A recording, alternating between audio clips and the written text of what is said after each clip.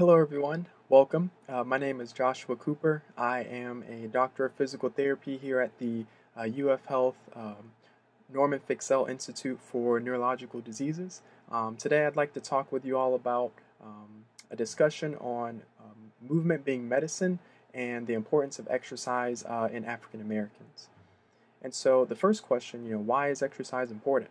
Why is everyone telling me, hey, you should be exercising, you should be moving? Exercise really is the physical medicine that your body and also your Parkinson's needs in order to maintain and make improvements in your function. Exercise is often included as the treatment for many other conditions that African Americans may be exposed to or may have, such as arthritis, heart disease, diabetes, and also high blood pressure.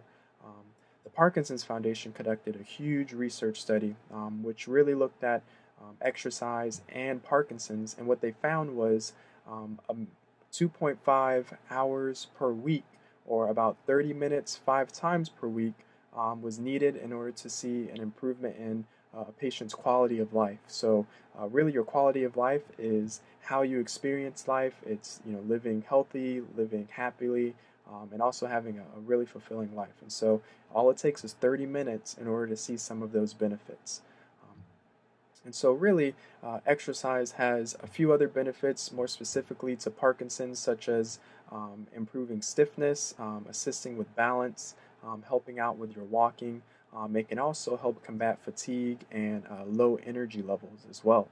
Um, so if nothing else, I really want you all just to grab this big theme of movement being medicine, and using movement as a way to help your body and treat your Parkinson's. And so one of the easy things to do for movement is to go for a walk. I recommend about 30 minutes per day, like we talked about earlier.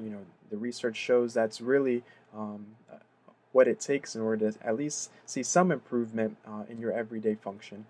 And it's going to be walking is a great tool to just get out and switch up your routine and to work on some of those things such as your balance and your everyday activity tolerance. If you feel like, if you have the opportunity to, definitely walk on flat ground. If you're feeling a little unsteady, I'd recommend using an assistive device, walker, cane, whatever it may be, just to make sure that you're safe with walking. Definitely track your steps if you can. You can use an activity tracker, a pedometer, something to monitor your progress, so that way you know how far you're going, or what you can do to improve next time. And also, if you have access, try using a stationary bike. It can be a little bit easier on the joints if you are having some joint pain.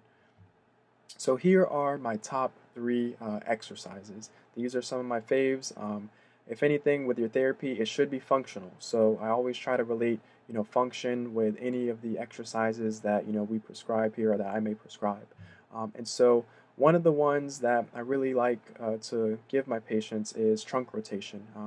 It can be in any variety or form, but something that involves twisting side to side.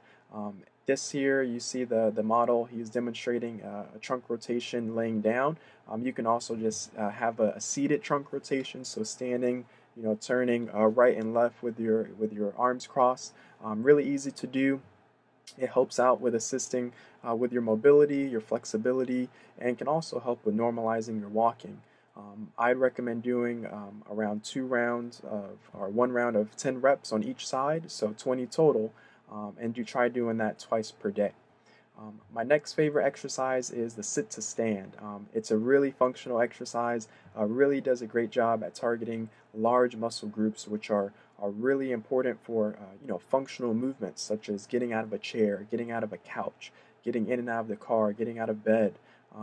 It's a really easy exercise to do. All you need is a chair. As you see in the model there, she is reaching forward with her arms. You can also cross your arms as well. The important thing with this movement is to have a big lean forward. I'm sure many of you might have heard nose over toes, but you essentially want to work on that weight shift in order to get your weight over your feet, and then use those large muscles to stand up. I'd recommend starting with around 4 rounds of 6 to 8 reps. And if you want to make it a little bit more challenging, you can just hover over the seat when you go down and come right back up, or you can hold a weight if you really wanted to make it a little bit harder. And my last exercise is the standing march. This movement is best done, with without support or with support, but it's essentially a good one to help with working on your balance, working on your hip flexor strength or your hip muscle strength. Your hip muscle in the front works to lift up your leg or clear the ground. That's one thing we see with Parkinson's patients, is that tendency to shuffle or maybe have some foot dragging. And what this exercise does is it focuses on weight shifting, lifting up one leg in order to work on your balance, but also get your body used to picking up your feet when you're walking. This is also extremely useful if you have to go up and down steps to get in and out of your home, or if you ever have to go up and down a curb on a walk. It has a lot of functional implications there. If you get any freezing, this exercise, it can even be used, marching in place, can even be used to help with breaking a freezing episode. So definitely has a big part in Parkinson's rehab. I'd recommend 2 rounds of 15 on each leg. You can take breaks whenever you need it. I'd have something close by to hold on to just for balance. And so the last thing I wanted to go over are just some Parkinson's resources that you all can utilize. There's Fitness Fridays, which can be found on the Parkinson's Foundation website, which is essentially a exercise class online led by a physical therapist, going over different things from boxing to stretching to balance, a little bit of everything in these classes. And you can also find the Fitness Counts booklet, which details different things you can do for exercise, along with stretching and different programs that you can utilize to start on your journey with moving in order to treat your Parkinson's. Here's just a page for some resources that you all can check out. Everything from caregiver resources to also exercise resources and treatment information. It was wonderful spending this time with you all. Please feel free to reach out to any of the resources there. Reach out to us at UF Health if you have any questions. Everyone stay safe, and thank you for your time.